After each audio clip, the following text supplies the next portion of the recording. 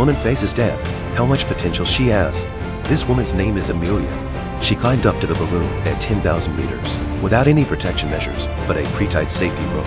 Now the hot air balloon is rising. If she didn't open the balloon's vent, they would freeze to death. With her strong desire to survive, she finally reached the deflating valve.